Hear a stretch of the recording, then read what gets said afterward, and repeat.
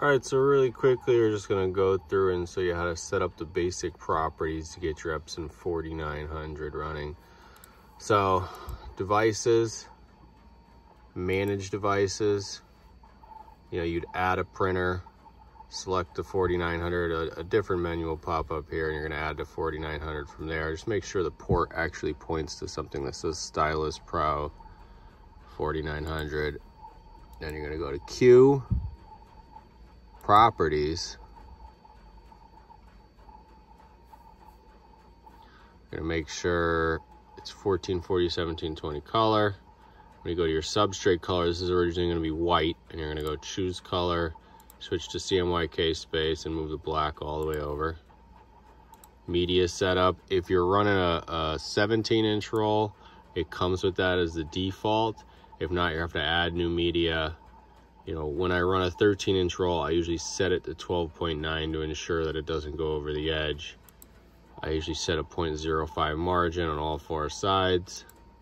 Layout manager, make sure it says mirror job on import, so you don't have to futz around with that ever again. The rest of these you can leave as is. Get down to color layer. You're only going to mess with this if your white isn't properly centering underneath your print, and you can move it up and down, inside and side using this. Make sure this says no mirror here because we already have that selected. Make sure this used multi-page document as layers is also unselected. Processing. Under processing, 20% under white is pretty good. Anywhere between 55 and 85 is going to be your maximum white strength. You should set your choke to minimum. Make sure you press flatten. Sometimes you're going to have issues with PNGs if flatten is not selected. Printer options, 1440 1720. This is your regular everyday print quality.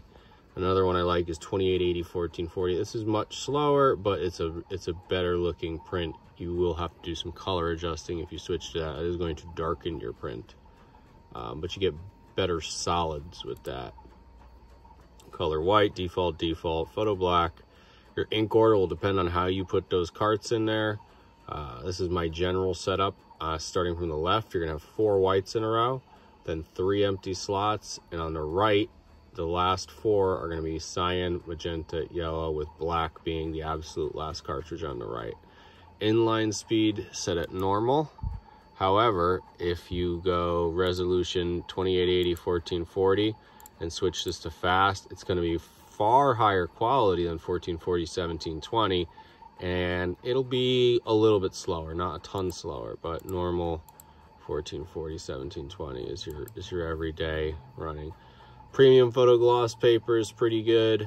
One thing to keep in mind, some of these options you pick, like I actually really like the colors that come off of single weight matte paper, but if you select that, the exit wheels will come down and start putting marks in your print. So your everyday run is perfectly fine under photo, and the exit wheels don't come down. Paper suction, I always have 100%. Paper thickness will depend on what kind of film you're running, but 0.7 is pretty good. Print direction, bidirectional. If you switch to unidirectional, it prints half as fast. So you really want to leave it in bidirectional unless you're having banding problems. If you're having banding problems, switching to unidirectional, switching to high quality, switching to that 281440 can help clear that up.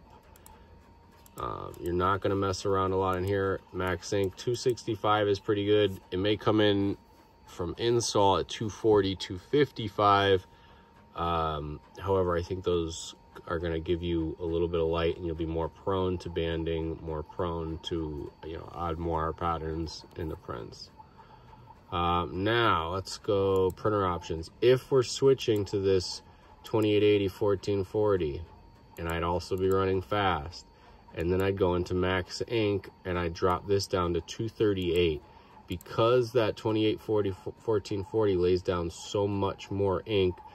A light blue might become a dark blue, and a weak yellow might become a bold yellow, which might be something you want, but if you're trying to match colors on the screen, this is going to throw you off to a degree. So I usually drop my max ink down, or I'll go in here and the color adjusts.